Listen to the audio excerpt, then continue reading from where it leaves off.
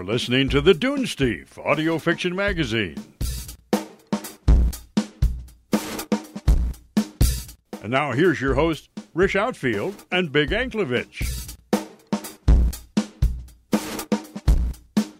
Hi-ho, this is Big Anklevich. And this is Rish Outfield Monster.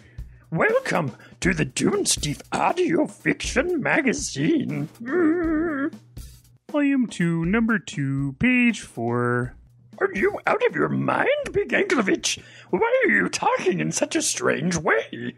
Oh, I don't know. I was just once told I sound like a Muppet. Oh, Big Anklevich, you don't sound like a Muppet. Biggie, Oh, goodness. No. Make it stop. Also with us today, RO8OT and Announcer Man. Announcer Man. Welcome, everyone. You know, he doesn't sound like a Muppet. He looks like a Muppet, though. He does. Hey, remember those old guys that complained? It's like a form of torture. Those guys? Yeah, that's almost exactly the look. You're mocking me, aren't you? No. It's hard to believe that a person can actually look that much like a Muppet. Warning, today's episode contains the F word. Sorry about that, Announcer Man. You know we mean you no harm. Back on topic, guys. I'm sorry. We're back, right? Or are we still Muppets? No, we're done. Has doing the voices like this made the pain go away? Oh, there was no pain. It wasn't even the first time I was told that I sound like a Muppet, so... Forget it! I thought it was funny because the criticism was for him instead of me. I don't know who I'm talking to. I guess I'm talking to Announcer Man. Hey, how you doing? Oh, this is much better. Press the button. Having trouble with that lighter? Please. I don't smoke myself. You smoke? No, never Sorry, have you're and SOL, never pal. will. Okay. So today's story is On the Origin of Sounds by Christopher Fisher. Yay! Christopher Fisher is an editor in the field of criminal justice publishing and is also the fiction editor of Relief, a Christian literary expression, which you can find at reliefjournal.com. He also teaches freshman composition at Sam Houston State University. His work has appeared in the Sam Houston State Review, Relief Journal, the Wittenberg Door, the Thou Shalt Not Horror Anthology, and the Longwood Guide to Writing. His fiction has received honorable mentions in both the Pushcart Prize, Best of the Small Presses, 2009 edition, and the Year's Best Fantasy and Horror, 2007. Originally from Tulsa, Oklahoma, he now lives in East Texas with his beautiful wife and 4 rowdy kids.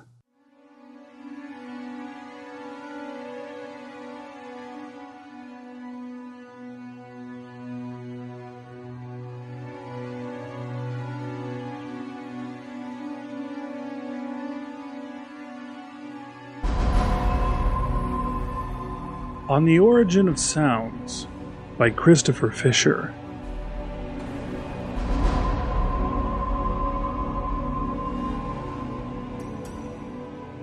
Dr. Janet Hale, Senior Resident, Laurel Mental Wellness Center.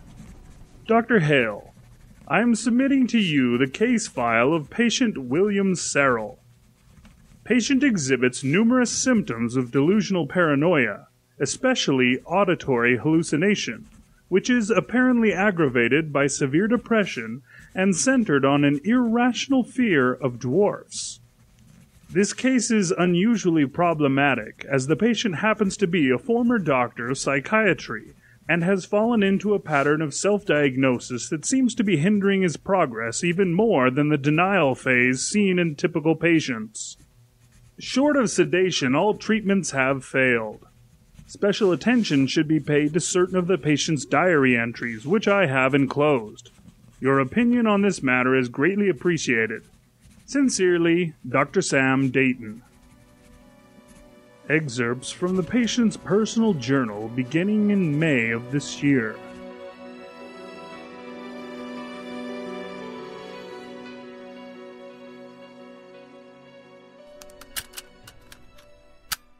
March 30th, 3:18 p.m.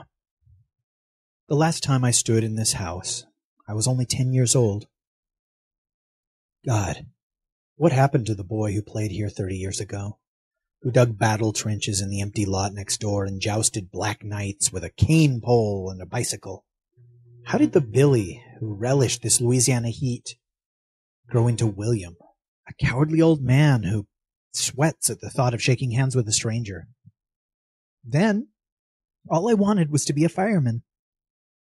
And look at me now, a stuffed shirt psychiatrist on the verge of a nervous breakdown. It isn't easy to admit that I haven't been at all well. I'm coming up on 40 this July. Each morning brings the fear of dying alone, without a family. Each night I feel my chances slipping further away. I have never even come close to marriage, and I'm sure my colleagues consider me a social idiot. The only love I've known is my work, and she has betrayed me. Dr. Wells, my psychiatrist, yes, even shrinks have shrinks, calls me a workaholic. After I confessed I spend some nights crying and pulling at my hair, he prescribed 6 weeks of vacation with absolutely no work. He also gave me protriptyline. I objected due to the unusual side effects, but he thinks starting at a low dosage should be safe. This journal is also part of Dr. Wells's prescription. He thought it would help me to self-diagnose my problems and find my own ways to deal with them. I'm not sure why I decided to spend my vacation here in Ringgold. I guess I just wanted to see if the house was still here. When I was 10, right after Dad and Davy died in the car accident, Mom and I moved away to Dallas, closer to her family. She never sold this house, though. It was personal to her, I know. She and Dad were one of those rare couples that genuinely loved each other, had a happy life together, cut short as it was. They bought this house when they were first married and spent 13 years within its walls. She could never let it go, just like she never found the will to remarry. Mom always said she kept the house because the property was worth twice what any realtor was willing to list it for, but it certainly isn't worth much now. The Mercedes looks a little out of place, parked out front. Makes the place look like one of those drug dealer shacks. I hired a crew to come through and clean the place up, so it looks much better than it did just 3 days ago. I'm also expecting a delivery truck to arrive in a few hours, with the furniture and small refrigerator I bought for my short stay here.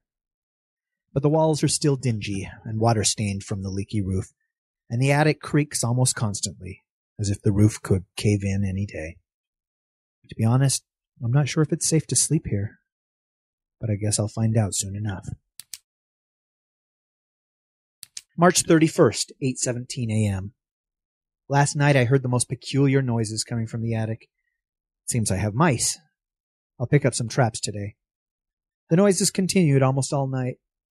I know it's childish, but as I lay in bed listening to the sounds, I felt that I was 7 again, battling fears of unfamiliar bumps in the night. Things came back to me, fears from my childhood I had completely forgotten. My brother Davy had a puppet, a Mexican marionette in bandito attire. Spangled sombrero and spurs, 6-shooter in hand, a wide wooden grin on its face. Gave me the creeps. Some nights I would hear a click-clack sound from down the hall, and I just knew it was that miniature bandito, clicking and clacking toward my bedroom door, its strings dragging on the floor behind.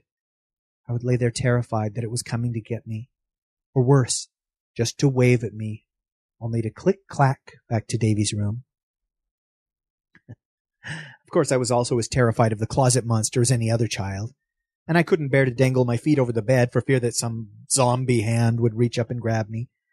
I also had an absurd fear of the laundry room across the hall. I had this recurring nightmare about some gargoyle mechanics who ran a tire shop in that room after everyone was asleep. Where does a 7-year-old get such ideas? I mean, it's really funny when I think about it.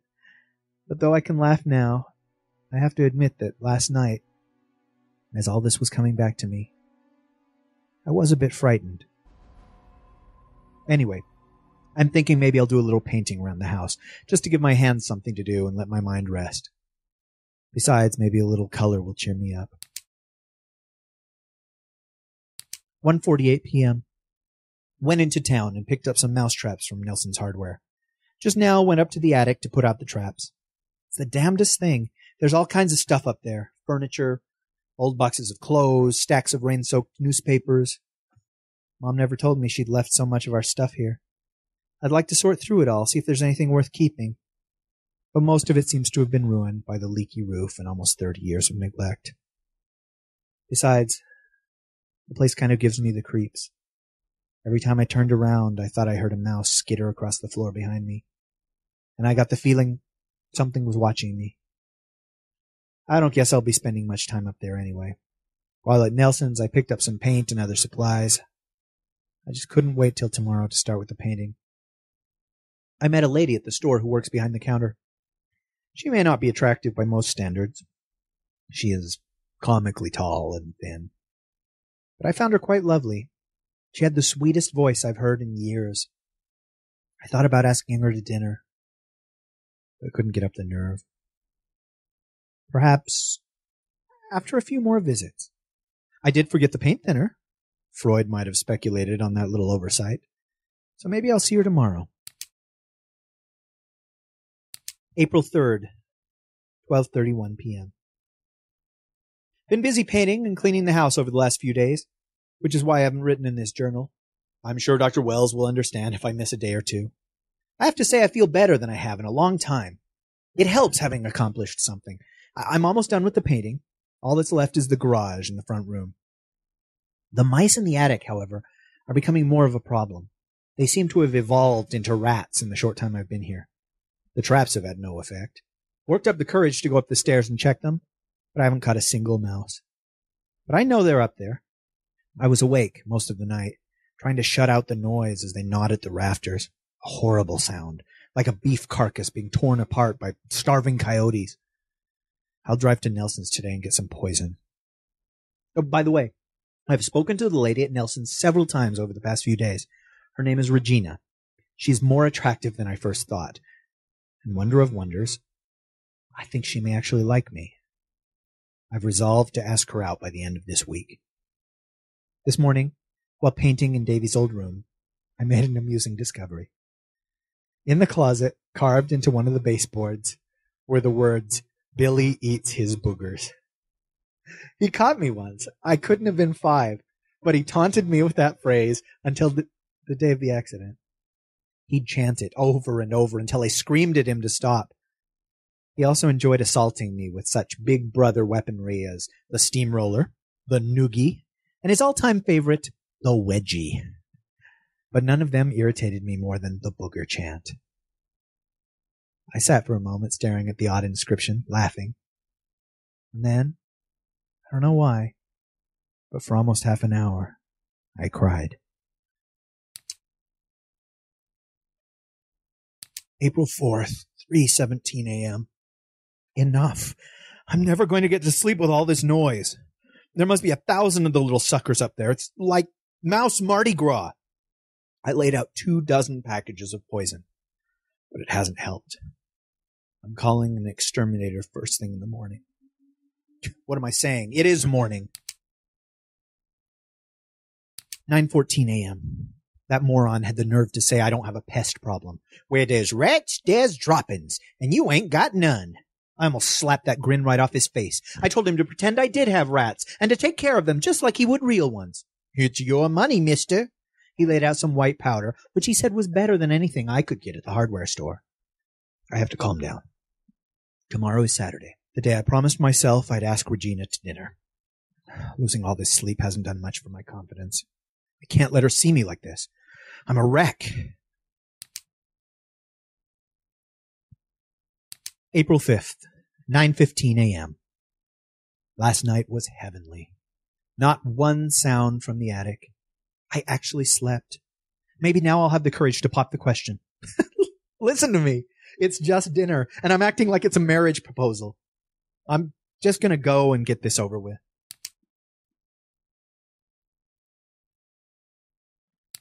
11:58 a.m. I can't believe it. She said yes. Dinner tonight. Yes, yes, yes!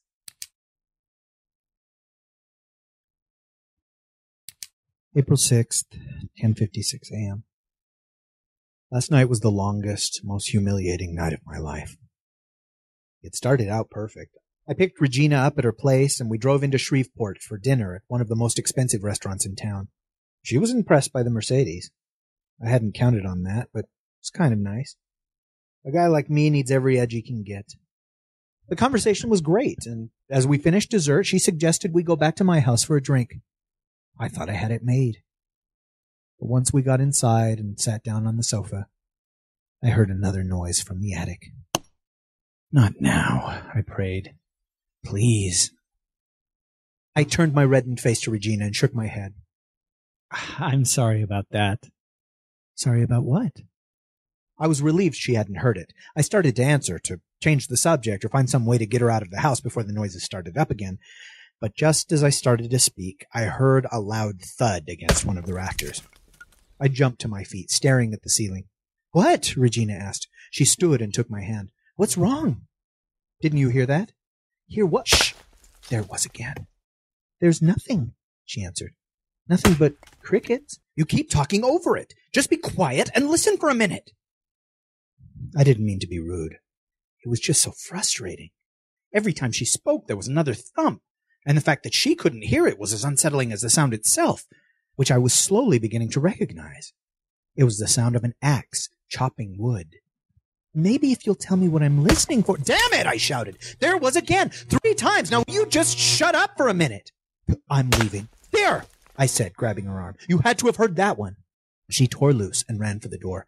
As soon as she was gone, the thumping fell into a steady, rhythmic chopping and was joined by the sound of a 2-man saw. It sounded like a team of loggers hard at work. The pace quickened until there was a creaking, cracking of wood, followed by a tremendous crash.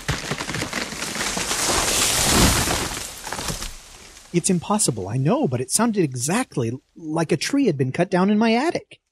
I looked out the open door. Regina had stopped halfway down the driveway and turned around. She was staring at the roof with a puzzled look. I ran out on the porch. You heard that, didn't you? I screamed. See, I told you, you heard it.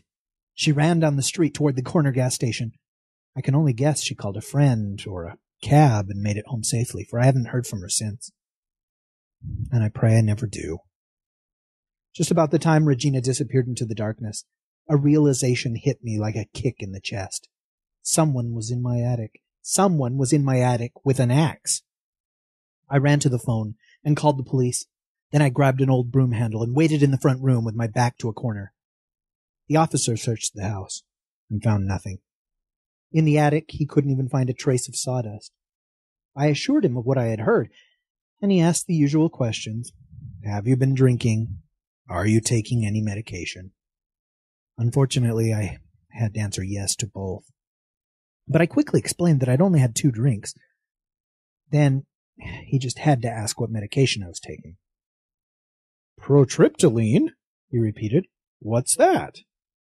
It's an antidepressant, I admitted, avoiding his gaze. He muttered with a roll of his eyes. Sir, do you need medical attention? I just stared hard at him until he went for the door. Just before shutting it behind him, he turned and winked at me. That lumberjack of yours comes back. Just give us a call. I could have killed. I thought about what he said, though, and I was careful not to enter a state of blind denial. He had good reason to think it was all in my head. But as a doctor, I've had some experience with hallucinations, visual and auditory. Hallucinations are never heard by more than one person at the same time. I am positive Regina heard that tree crash. After I had calmed down a bit, I turned off the lights and crawled into bed. The house seemed darker than usual. There was a disturbing silence, the kind of quiet that makes you think you can hear air molecules floating around your head. I lay there, eyes wide, for several minutes. In that moment, I would have welcomed the sound of rats chewing on the rafters. But there was nothing, until a faint creaking of a nasty hinge became noticeable. Turning toward the sound, I saw the closet door swinging slowly open. It stopped, leaving a crack barely wide enough to poke a head through. My heart raced. Sweat rose on my forehead. My mouth went dry as paper. I prayed to God this really was a hallucination. Then, from somewhere in the blackness, behind the closet door, came a slow, snake-like whisper. Billy. I sprang out of bed and ran into the living room where I grabbed the phone and called the police again. This time, they sent 2 officers. They searched the house and the attic, and, like before, found nothing. I'm lucky they didn't take me in.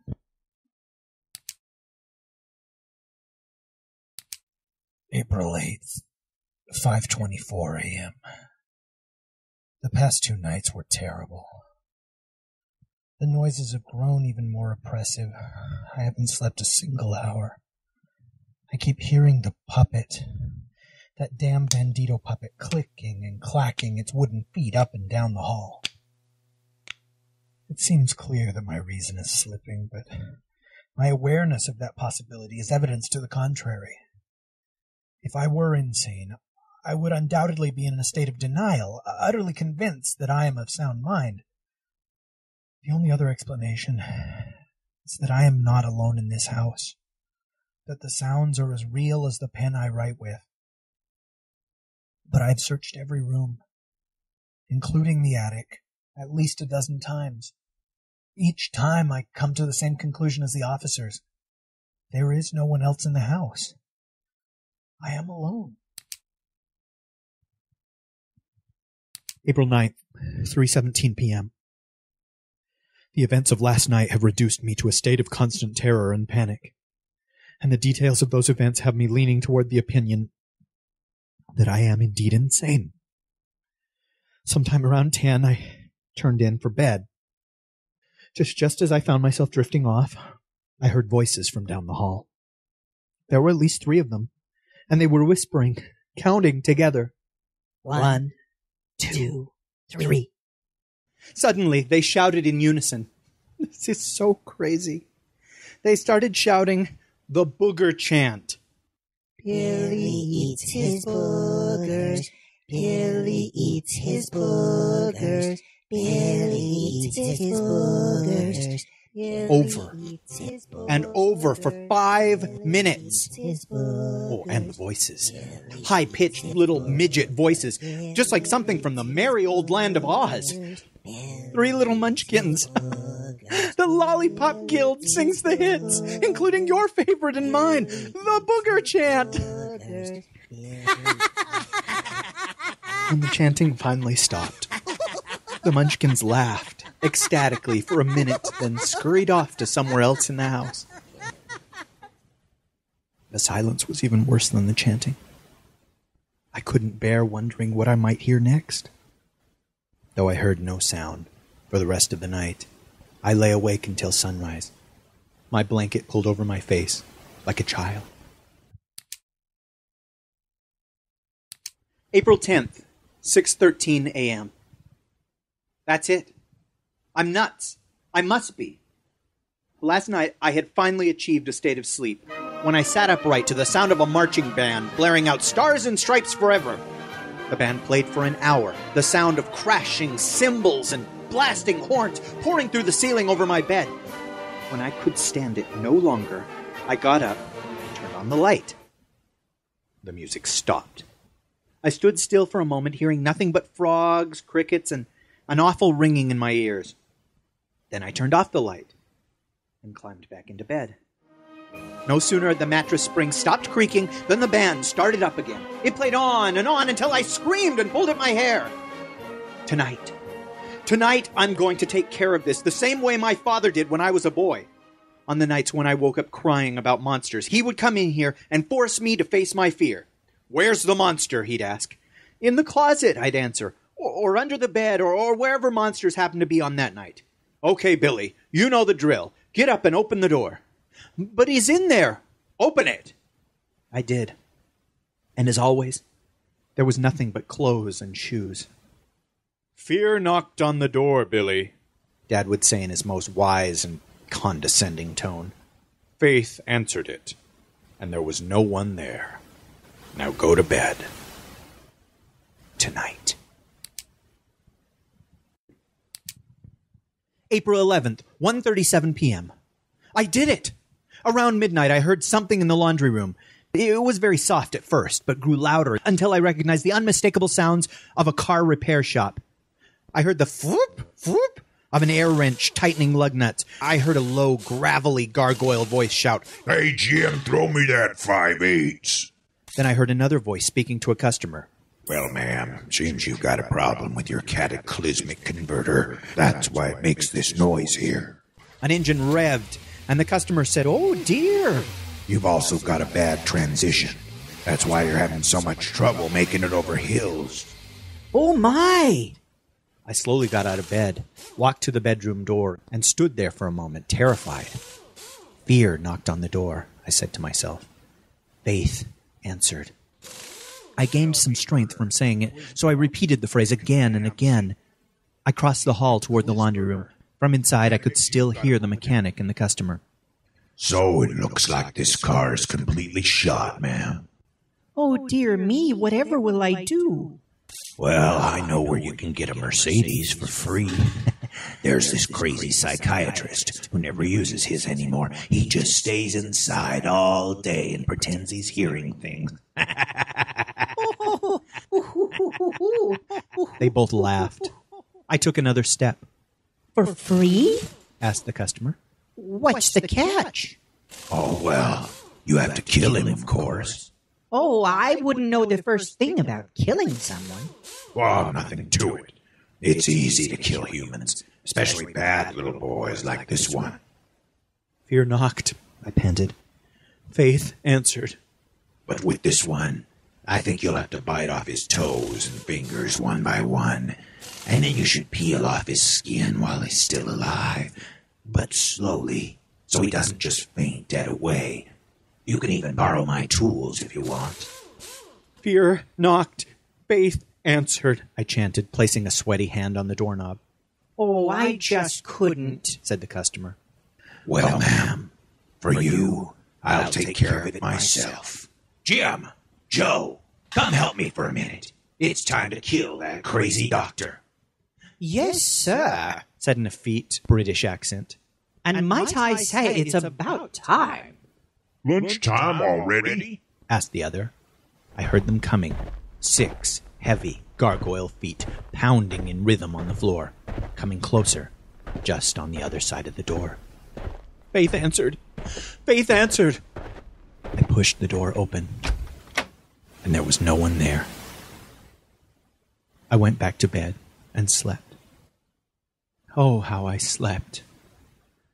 I awoke this afternoon, feeling stronger than I have in years. I've done it. It's over. April 12th. Question mark. Oh, God, please help me. Help me. Maybe I am crazy. I can't tell anymore. Riding in a hotel room off I-20. I had to get away from that house. I didn't take a thing. Just my wallet, the clothes I'm wearing, this journal. When I left, I was certain there was more going on than hallucinations. Not sure now. But yes. The sounds I've been hearing might have been my imagination, but this time I saw it. I felt it. I even have bruises, and they are no hallucination. I went to bed last night believing I would never hear the noises or voices again.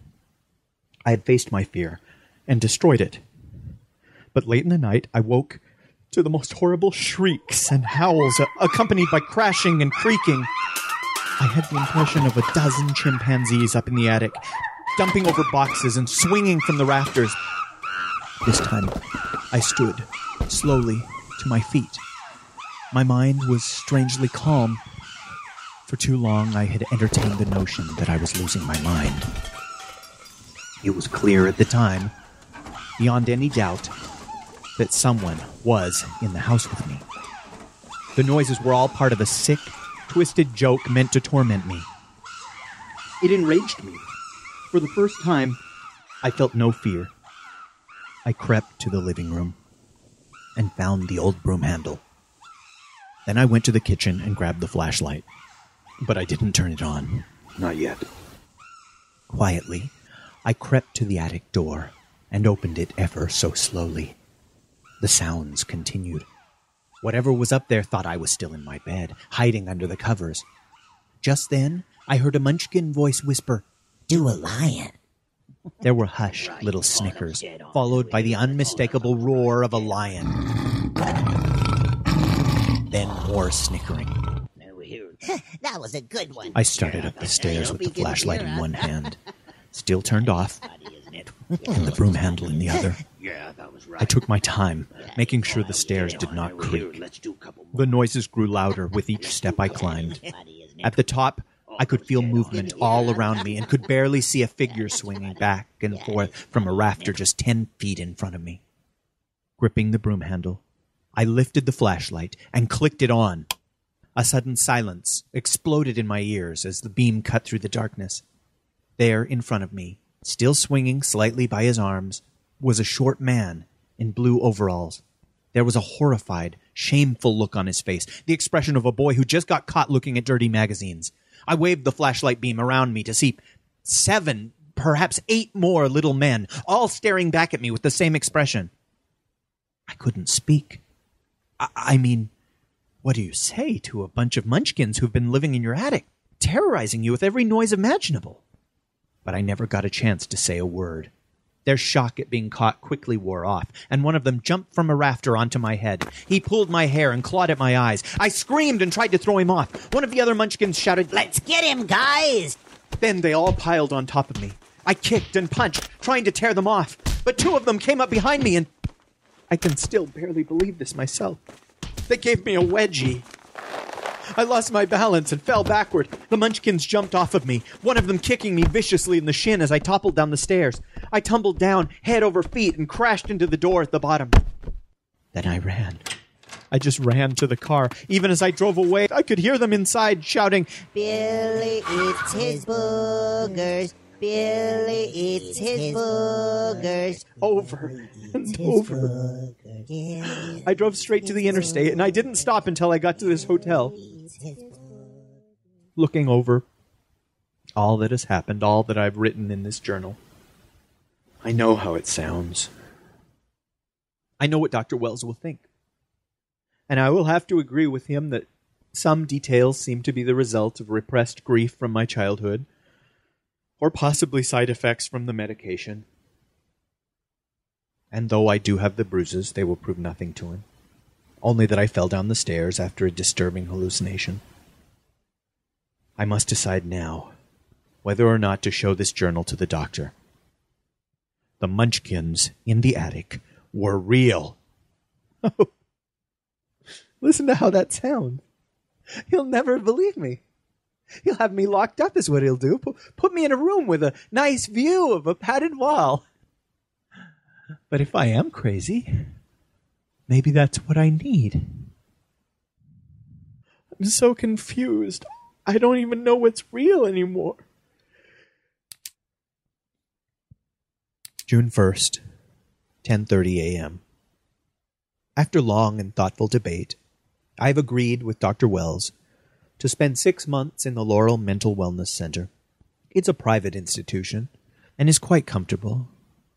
It took me a while to finally decide to go to Dr. Wells again. I tried denial, weighed every possibility, not wanting to surrender to the notion that I am insane.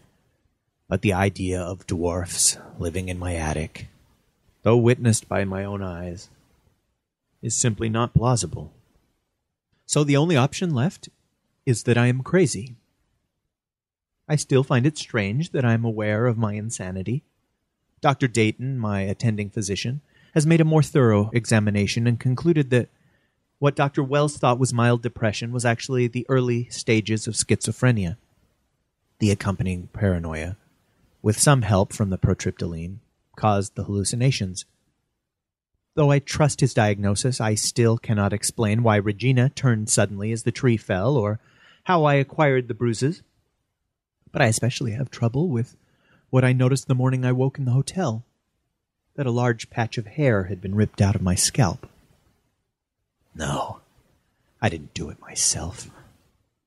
Yes, I am quite sure. The staff here has allowed me to continue my journal. Dr. Dayton thought it would be excellent therapy. However, I am allowed to only have loose paper and a crayon, as I am still on suicide watch. Otherwise, there is not much to complain about. Well, there is one thing.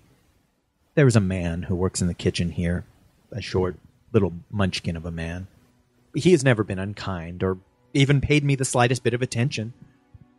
Nevertheless, I am terrified of him. And though my writing this may add a month to my stay here, I must confess that last night I heard the most peculiar noises.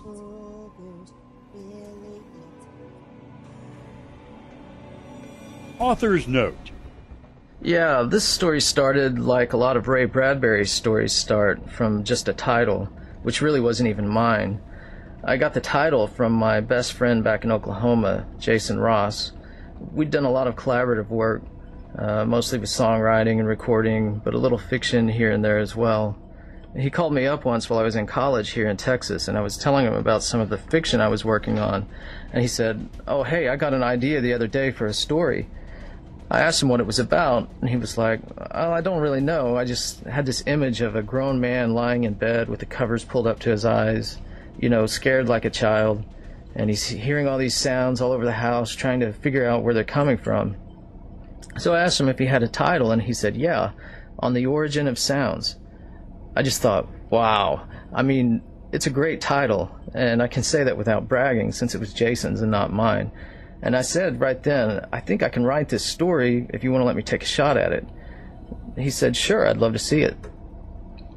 Well, I finished the first draft and sent him a copy. I guess that was about 12 years ago. It's been through the revision ringer probably 30 times since then and submitted all over. But I think I finally found the perfect venue with Dunesteef, since it's really a story that's better heard than read.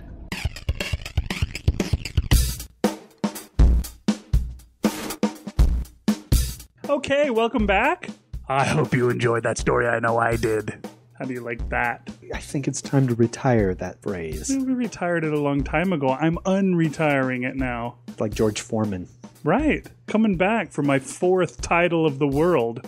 That's the only area of sports in which I can hold my own is boxing. Yeah? It's the only area of sports that doesn't make me cringe. You want to box right now? If it can be the old-timey 20s boxing. Where you just stand toe-to-toe and then punch each other in the chin until somebody finally dies. I would watch that. They have that again. It's called Ultimate Fighting. Yeah, my uncle watches that. Yeah. It's vile. It is. But it always. Yeah, the worst thing is these days, because sometimes when I throw on like the radio, look on the sports stations, and they actually have like people on there just talking all about Ultimate Fighting Challenge. Yeah, championship. Pisses me off. So, what did you think of the show, Rish? I'll tell you, like I said, I really enjoyed it. Now, hey, if you ever didn't enjoy a story, what would you say? I don't know. Maybe I'd have OT do it. Oh, wait, I actually did that with somebody's story. Maybe I better not say that. Maybe I'd have Announcer Man say that. Or, oh, wait, I did that too. I think Big is right. Okay, well, I don't know that this is the best time to talk about this. We'll talk a little bit more in depth in a future episode about how our stories are selected and the winnowing process. But have we ever had a story that you didn't like on the air? I don't think we've had one that I didn't like. We've had some that were favorites, some that weren't favorites. Yeah, some that were favorites, some that I'm pretty sure were more your favorites than mine, but, we're a team, so I take one for the team sometimes. Oh, I'm sorry. I don't always have to be the one in charge and stuff. Well, see, that's funny, because I do. I have to be the guy who's calling the shots. I've noticed that, actually. I think I hear your mama calling you, Rish. Okay, so this is one of the stories that went through the regular winnowing process, right? Well, I think I actually jumped ahead on this one. I think I read it before any of our readers did. Oh. If I remember right. And why? I was reading stories. I don't know. Maybe we'd gotten behind. I can't say exactly why it was that I did, but I remember reading the story, and the funny thing about it was I had printed it out, and I was reading it as I was heading to bed. I think my wife was already asleep next to me, so I'm laying, and it's getting pretty late. It may have been like 1 o'clock in the morning when I was reading this story. It was on this night where, out of the blue, the wind had just seriously picked up. It was hot, so we had all the windows open in the house. And so I'm sitting here reading this story, and it's talking about scary sounds. And I'm hearing like our wind chimes outside banging around, and there's all these bumps and strange noises going on as I'm reading this. And for some reason, the combination of these two is freaking me out. I actually had to get up and I went outside and took the wind chime off of its hook and set it on the ground because I was getting freaked out by it because the wind was really blowing and it was banging, making a lot of weird noises. It was just funny because I'm not the kind of a person that just reading a story is going to freak them out, that I can work myself up into a frenzy or into fear just by reading something. And so this story really struck a chord with me, I guess. So yeah, as soon as I was done with that one, I sent it off to you and I said that, I think we need to take this one because it actually made me scared. That's cool. I have just this vivid, overactive, monstrously cruel imagination where my mind likes to play tricks on me, and I'm an adult. Sort of. And I still wake up in the night and I think I've heard someone in the room or... Oh, okay. The other night, I decided to watch a whole bunch of horror movies, and I just went to On Demand and see, what horror is on there. And so I stayed up until 5 a.m. watching horror. I was completely alone in the house. No way. And when it was all done and I was turning off all the lights and stuff, I just kept hearing all these sounds. And you know what? Maybe the sounds are always with us, of a house settling, of the wind blowing, of all the sounds that happen in a normal house, but you don't notice them until you've got the adrenaline flowing or you're listening specifically for the sound of somebody's fingernails on the glass of your window. It's just a branch. I gotta admit, I left the light on and just went to bed with the light on. Mostly because I've learned from experience that I'm going to imagine stuff in the room. I really am. It sucks. I'm eternally 6 years old. But if I don't have the light on, I'm just going to imagine somebody standing there at the doorway or watching me or something like that if I don't have a light on to show that it's not there. But anyhow, the next day I went down in the basement. And I think I was going to do laundry. And the bathroom window was open and the screen had been taken off. I know it was my uncle working on the sprinklers because that's the only explanation. But I am so grateful that I didn't discover that the night before when I was all freaked out. And so, because down there in the basement, I couldn't have handled that. I can't remember the last time something like that has happened to me where I've gotten myself worked up and scared.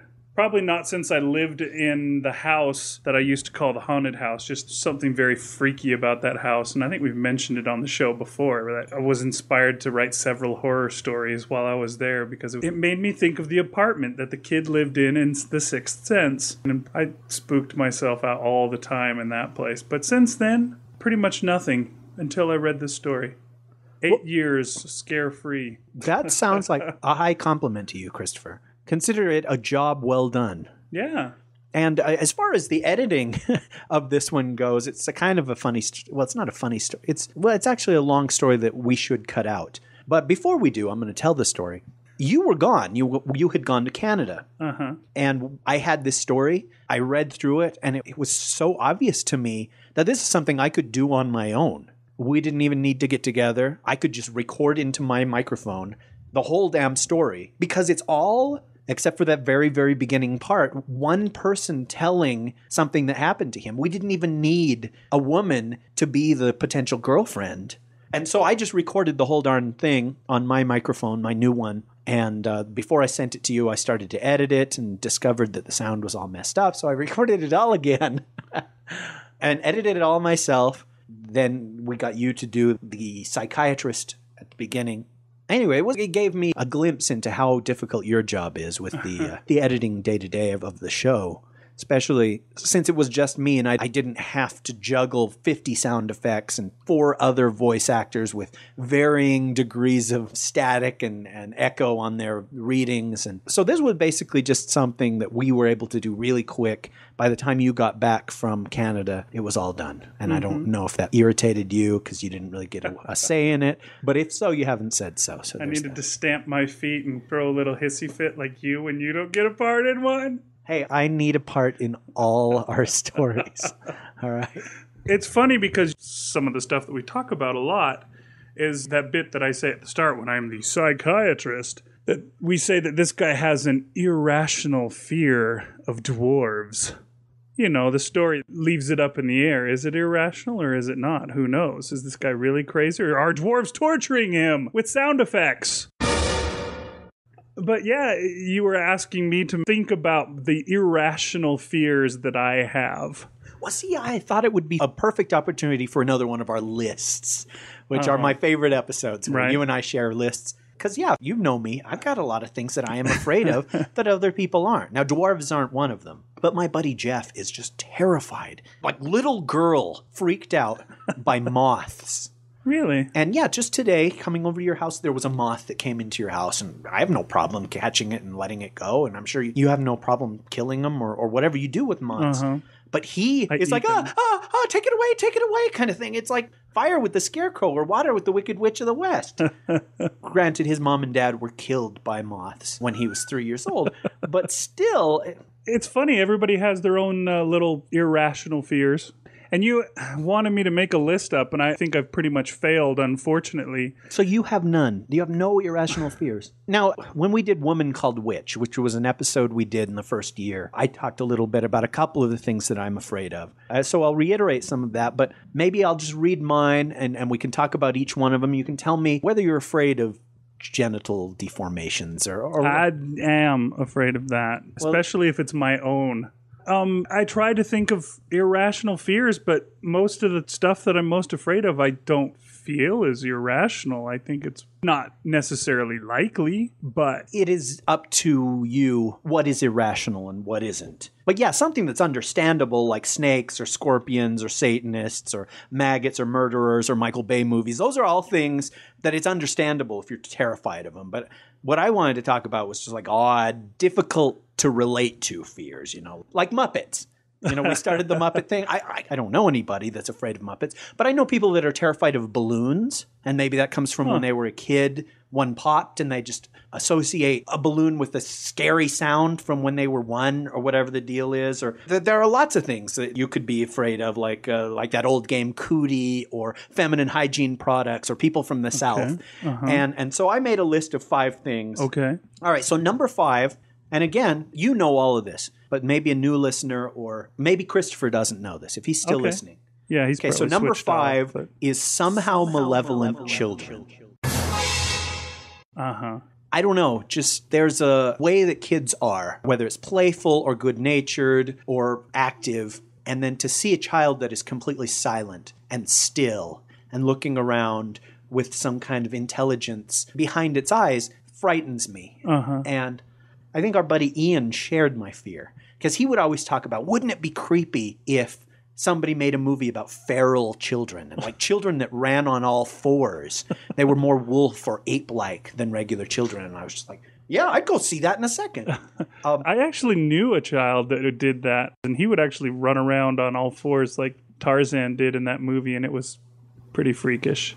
Okay. Now, you've never been attacked by like an army of inbred South American children, right? No. Okay. See this scar? Oh. 4-year-old. Okay. So number 4, unfounded fears for me, cockroaches. I like bugs. You've seen me pick up praying mantises and spiders, and I picked up the moth today.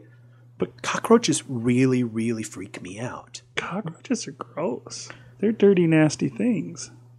Yeah, but what's the difference between a cricket, say, that's also a black 6-legged insect that scurries under your door or you find in the house, and a cockroach? There's probably not that big of a difference, except for I like crickets. I think crickets are cool. Yeah. I would not stomp on a cricket, but a cockroach, I might call you to come over and stomp it. Okay, that's not true. But when I lived in LA, invariably there would be a cockroach in my apartment. I don't know, twice a month. I remember I was late for work in the morning. It was time to go, and I was out the door because I had to be there at 8:30, and it was 8:32. Right. And there was a big brown cockroach on the living room floor, and I grabbed, I think it was a shoe, like a dress shoe, and I just smashed it, and this black ichor squirted out all over my white shirt and tie. Nice. And how a 2-inch cockroach could have that much liquid inside it, I don't know. But it was just like, get it off. I think my first inclination was to go shower. And, it's just going to curl up in fetal position in the shower like Bond's girlfriend did in Casino Royale. I guess you could say that I have an irrational fear of cockroaches. I'm not like get up on a chair and scream like a little girl afraid of cockroaches. But if I see a cockroach in my house, I must kill it. I cannot go to bed until I have pulled out whatever dresser or cabinet or whatever thing it has gone to hide under and have squashed this cockroach. One of the movies that I saw probably when I was too young to be allowed to see scary movies. We all did. And I remember I had a birthday party at a friend's house, and it was a spend the night birthday party. We watched Creepshow. This movie freaked me out. There was a lot of scary stuff in that movie, especially for a poor little 8-year-old. And there was the segment, because the movie was in various segments. It was basically like our show. It was short stories that they turned into a full-length feature. And yeah, they had one about a house that is basically, or I think it may have been an apartment, but it was invaded by cockroaches. There's this guy in there, and these cockroaches are coming from everywhere. For anybody who wants to see Creepshow and hasn't seen it, spoiler alert, I'm going to tell you the end of the cockroach part. At the end, they have a shot where this guy is laying on the ground, and you see something kind of writhing underneath his skin or something, but there's this weird movement going on in his stomach area, and then all of a sudden the cockroaches start pouring out of his mouth, and still haunts me to this day. And that's like 25 years ago. Yeah. Wow. You've never seen it since? I haven't. No, I remember it that well just from that. I got George Romero to sign my Creepshow poster, and I told him that, I convinced my mom that it was, comic booky, and so that it was totally okay for her to rent. And I guess he hears that all the time of people that saw Creepshow way too young. So what's next on your list? Okay, number 3, faces in windows. It's something that has always been part of my fear, of my subconscious, of the what if. Wouldn't it be awful if kind of scenarios that go through my mind. And just the idea of being alone somewhere, believing that you're alone, and then looking at a window and someone is looking in at you. That can't be an irrational fear, can it? I guess it's not totally irrational because, if you're there by yourself and somebody's standing looking in the window at you, can they be a good reason? I guess that could be a friend that came by and knocked on the door and you didn't hear, or I don't know what, but not likely that there's somebody just going to be staring in the window at you unless they're up to no good. It could just be a pervert. Yeah, I guess. Come on, don't discount the harmlessness. Yeah, that kind of fear reminds me of that movie, 3 Men and a Baby. Terror classic, 3 Men and a Baby. No, there's the whole bit. It's like an urban legend about this movie where there's a scene, and in the background, if you pay attention, it looks like there's a face of some little kid looking in the window. And the urban legend is built around it that, this is some kid who died at this place and now his ghost is haunting the studio or whatever the heck that they shot this in. The best part of that story was that it just plagued the editors. That he kept turning up in scene after scene, and they'd cut it out and then go to the next one, and there he'd be again. And ultimately, he's still in that one shot. Yeah, if you look at it, it really looks real. You're crazy, dude. It's a cardboard cutout of Ted Danson. But yeah, it was a fun urban legend. It really had a good story to it. And again, it freaks you out when you look at that and they're like, here's the scene. Here, watch, look. There it is. That was good times. You say it's not irrational, and I guess not, but has it ever happened to you? Yeah. Really? I guess I'll let you tell that story. Well, Wes Craven said that he got the inspiration for Freddy Krueger from that. When he was a little boy, like 6 or 7 years old, I guess there was an old man that lived on the block or a maintenance man or something like that. Crazy old man? And there was a crazy old man, and he was getting up for like a drink of water or whatever, and this guy was looking in at him, and it just freaked poor little Wes Craven out, and the guy just stood there and smiled. And he explained it away that, you know, it was just a malevolent bastard who liked to scare little kids. At least that's how he talks about it.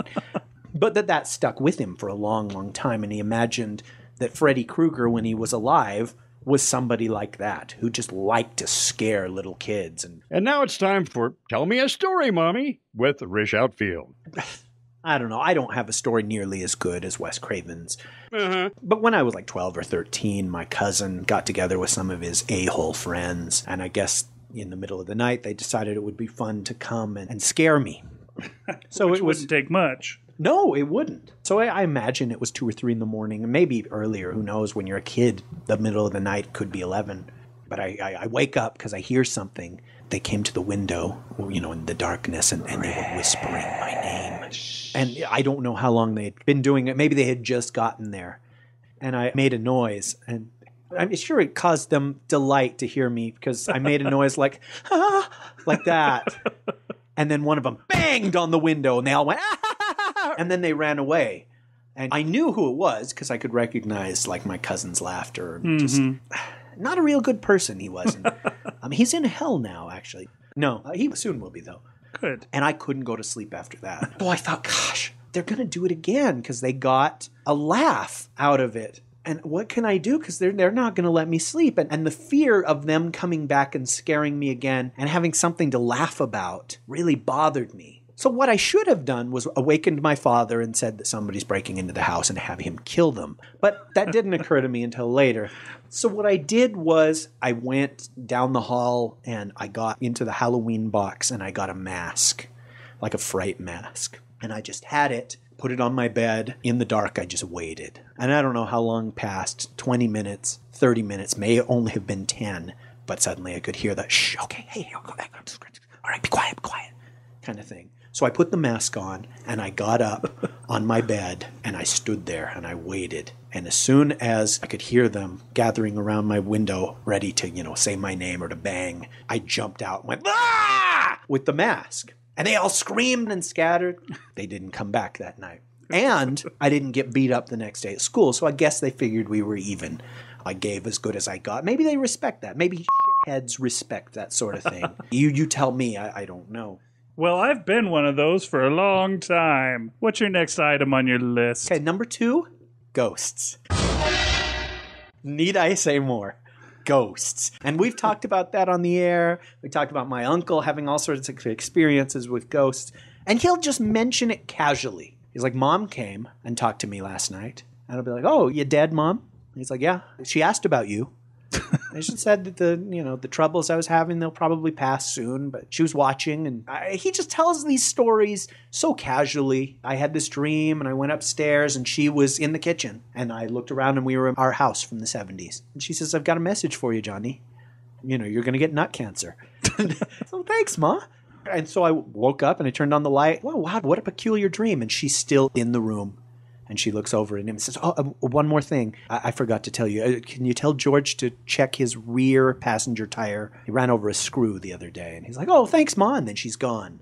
And so he calls George up. Yeah, sorry to call you so early.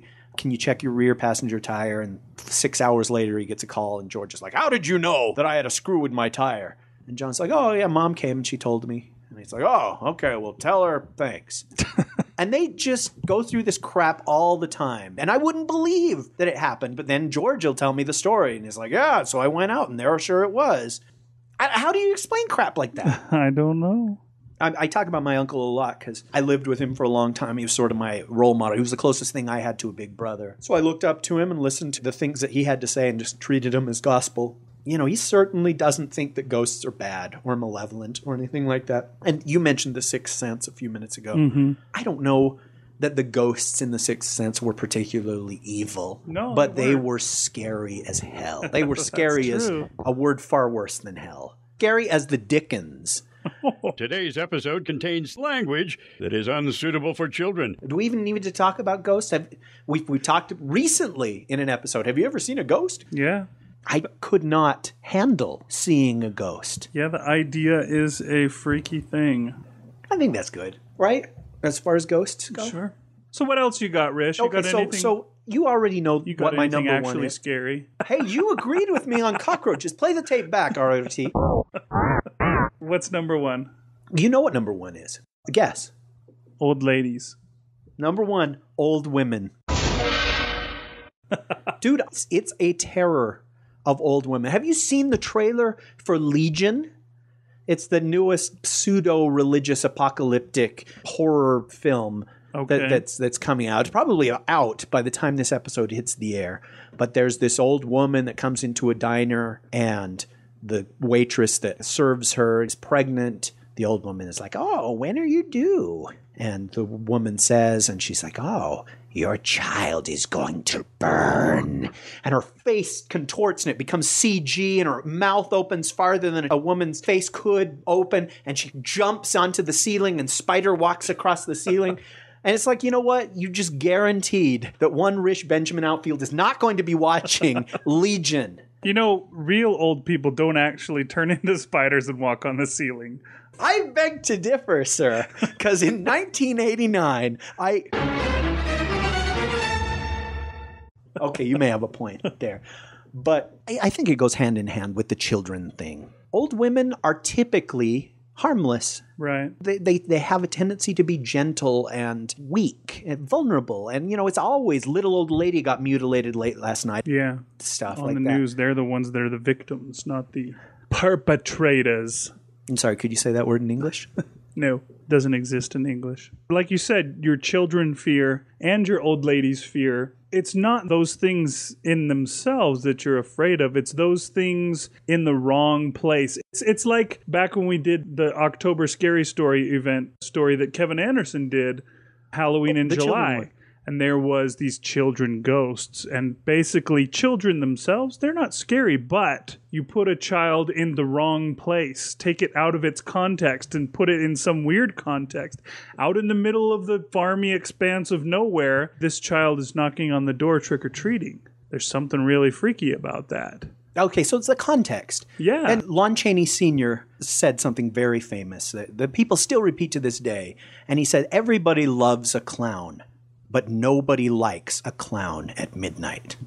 Clowns kind of scare me, to tell you the truth. I think our entire generation is afraid of clowns, probably because of things like It, the clown doll that terrorized the boy Robbie in Poltergeist. They're just something really freaky about them. I don't know if it's just the makeup that they have. Clowns are always old people, too. It's been a long time since it seems that clowns have been funny. No, and that's totally valid. And so the context of an old woman. Did you ever see Swordfish with Hugh Jackman? I was an extra on that. I only saw the part where Halle Berry shows us her boobs. Yeah, I wasn't actually in that scene. Oh, darn it. I just fast-forwarded to that, and then I turned it off after that was done. I worked on a couple of... Did you really? You derailed my story. There was a couple of nightclub scenes in that. And I was a club goer. Isn't that what they call him? Clubber? Clubber Lang. I pity the fool that gets in the ring with me. I want Balboa. Sorry.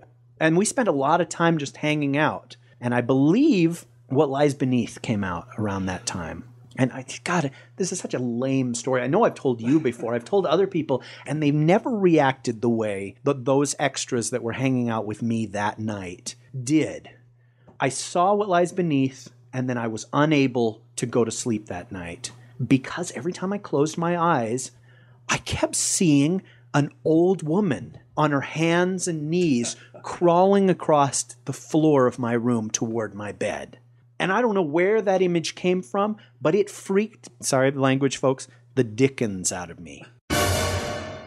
So I was telling these guys this just to kill time where we have conversations. That's something that I sort of miss about the whole extra work is the tons of downtime that you had to read books and to write stories and to just get to know the other people that you're working with. And sure, some of them were shanks, but for the most part, you actually make friends and stuff. I miss that. And we were just killing time. And I told this story of the old woman crawling across the carpet. And one of the guys just freaked out. And he's like, dude, don't talk about that anymore. But I see it. And I was like, what? And he's like, I can see it in my mind. He's like, I'm not going to be able to sleep tonight. To be honest, it made me feel better about my fear and about my storytelling ability that this guy was freaking out So, I smile, and I've told other people the story of the old woman, and they're like, huh, okay, so was she naked? What was the deal? I'm like, no, she was in a nightgown. Anyhow, I am just so afraid. I imagine that all it would take is somebody to get their aged aunt to crawl across my apartment floor one day, and I would die of a heart attack. I don't know why they would want to do that. Just maybe because our lengthy episodes. I'm not sure. But you could get me out of the way. You could bump me off. She could even be a witness. She's like, oh, it was the darndest thing. He filled his pants and then he died. I was just crawling around. I was trying to find my earring. Oh, yeah. Good. It's like, but ma'am, you seem to be covered with blood. No, it's just corn syrup. Oh, dyed okay. red. Here, taste it. But those creepy white contacts you've got on, ma'am? I need them. The optometrist prescribed them. Oh, all right. I noticed that you have black fingernails. I'm goth. All right. Well, I think you've answered all my questions. You're free to go, ma'am. I don't know that any of my fears are especially irrational. Some of the things that I'm most afraid of, I'm afraid of getting in a car accident. I think that's not totally irrational. I mean, I drive a lot. I have a long ways to go to get to work, so law of averages, sooner or later it's coming. Everybody knows somebody who's been in a serious car accident or has died in a car accident. I mean, I certainly have. Wait, I haven't died. I know somebody. That's one of the fears that I have. I am also deathly afraid of anything happening to my children or happening to my wife. Like becoming evil. That already happened years ago. There's not like a little spider or something that will send me running. I am unfortunately the person that's always called to take care of them. We talked about the difference between crickets and cockroaches. My kids are afraid of both. I go down there and take the shoe off of the foot that, they were standing there next to the cricket with and smash the cricket because they're too afraid to just do it themselves. I suppose there's probably some irrational fears that I have, and if I really did some soul searching, I might come up with them. But I did a crappy, lazy job and couldn't think of anything. No, you know what? We've been talking for a few minutes, and I hope that this has been entertaining to people. I love talking about this stuff, especially things that I'm passionate about. And when else am I going to get a forum? I'm not working on Swordfish 2 or anything like that where I've got a captive audience. But listeners, if you have a morbid obsession with something or some unnatural fear, share it on the blog page. Just put a comment on there. If we get enough really interesting ones, maybe we'll do a follow-up and we'll address each one and talk about whether we're afraid of that or not. Yeah, that'd be fun.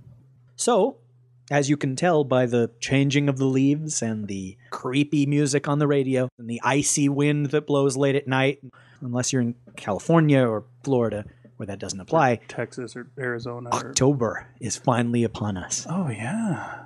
That means that it's time for the October Scary Story event. That's right. The clock is ticking. You have 1 month to write your scary story. You have to have it done by the 31st at midnight, so get on it if you haven't already. And you know what? Really, it's more of an exercise. It's always been, see if you can write a story within this 31-day period. Don't start it in September and then carry on the whole year or whatever. Just you have a day to start and you have a day to stop. And see if you can pull it off. If you're out there and you've got a story you wrote in 1983, that doesn't help you. It's just you write the story in this month. It's a motivator to write. Yeah, that's really what it is. Unfortunately for us, we're the type of people that need a bit of motivation to write. And a deadline. Yeah, I guess I did write that one story in Canada, but aside from that, the only stories I've written in the past year were last year's October Scary Story event and then the Broken Mirror Story event. So I really need somebody to... that's still going? I think I'm going to have it forever. It amuses me. Doesn't it amuse you too? On the contrary, my dear.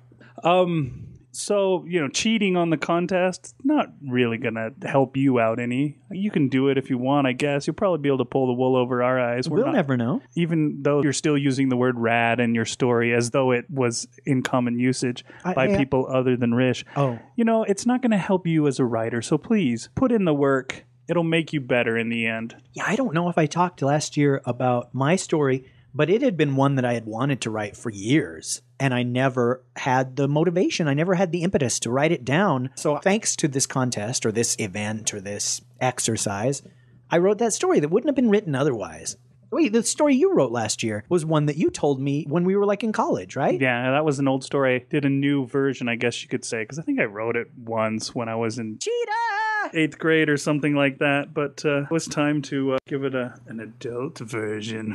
Oh, yes. Anyways. So if you've got a scary story that you haven't started yet, good. Start it. You have until the 31st. Send it in to submissions@dunesteef.com. Put OSSE or October Scary Story Event or, I don't know, the F word in the subject line and send it to us. And what will we do? We won't just reject your story. We'll reject you personally. That's what we're going to do. Gee, I think that's one of my biggest fears in life.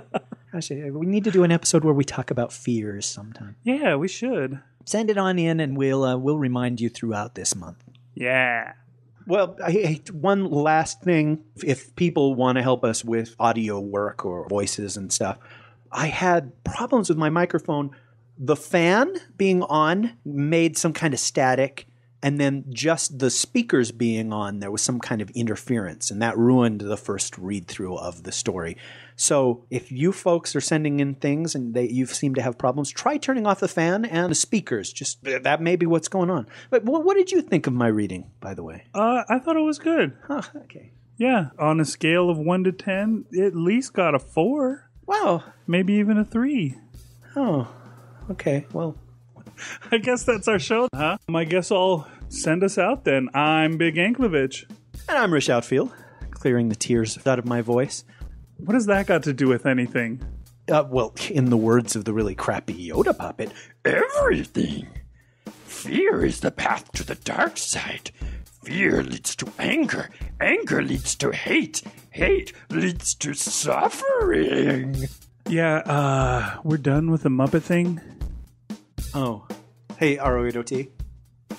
R-O-8-O-T. The Dunesteef audio fiction magazine is published under a Creative Commons Attribution, Non-Commercial, No Derivatives license. You may share these files with anyone, but you may not charge for them or alter them. And now it's time to beg for donations. We have to do it. Please press the button.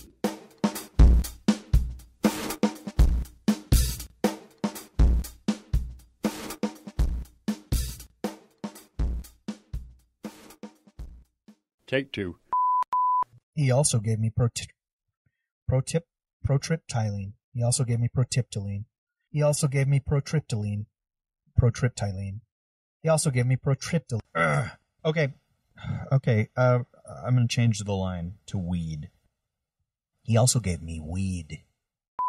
Are you muppeting on purpose? Or I'm not muppeting. I just sound like a Muppet. It sounds a lot like a Jim Henson creation, but not one of the really inspired ones that remains. It's one from like 1972 that was gone by 75. It's like Scooter or somebody that nobody really cares about. Was he Scooter? I don't know.